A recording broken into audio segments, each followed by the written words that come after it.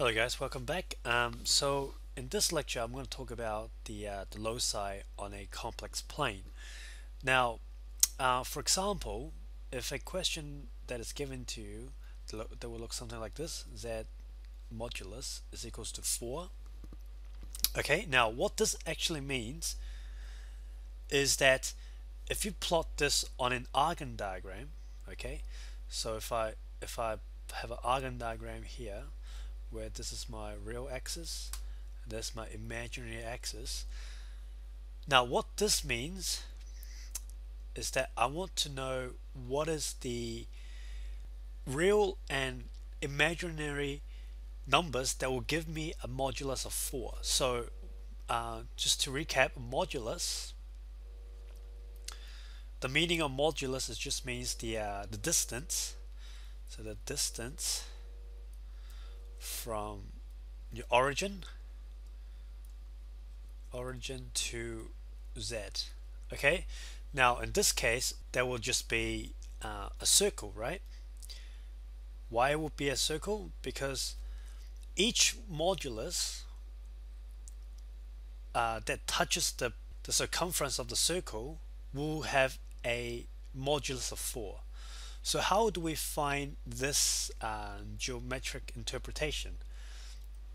What we must do is that we have to put z is equals to x plus yi. Okay, now don't be confused. This x and y is not the one that you usually work with. You know how you have that your x and your y. That's not what they're talking about here.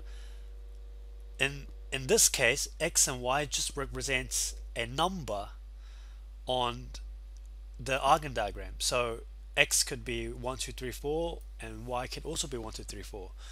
So keep in mind that x and y only is only applicable in the Argand diagram. Okay, so let us try and solve the equation for the circle. So we put x and yi into z, so that will be modulus x plus yi equals to 4.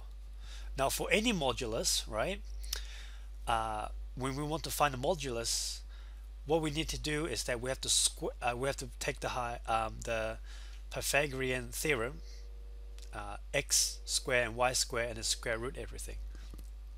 So that will be x square plus y square square rooted will give me 4.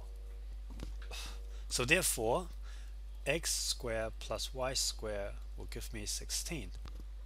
So therefore if you know the equation of a circle, r squared will be equals to 16, and therefore r is equals to plus or minus 4.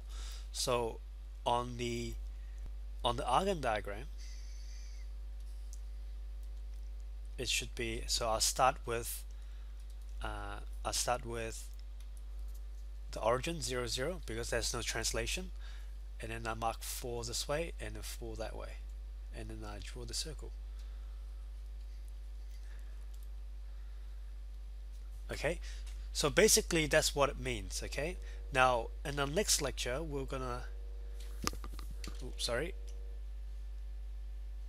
so in the next lecture we'll talk about more about the how do we solve more complex questions, but this is what we can do at the moment. So I'll see you guys in the next lecture.